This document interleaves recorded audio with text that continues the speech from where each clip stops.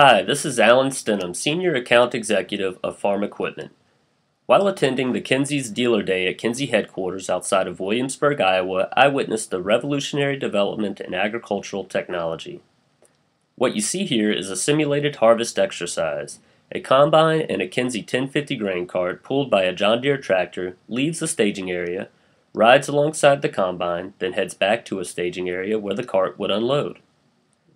The difference in what made this reenactment groundbreaking is the grain cart and tractor were completely autonomous and free of any operator within the cab of the Deere tractor pulling the grain cart.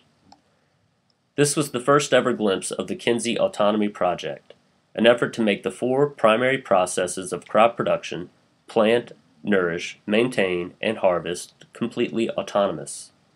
Not performed by remote control or pre-programmed operation, but a completely autonomous system that can adapt and make intelligent operational decisions in real time based on field conditions. The first phase of the Kinze Autonomy project is ongoing and a collaboration between Kinze Manufacturing and J Bridge Robotics out of Cambridge, Massachusetts. You can rely on Farm Equipment to deliver more information on this project as it progresses. Thanks for watching.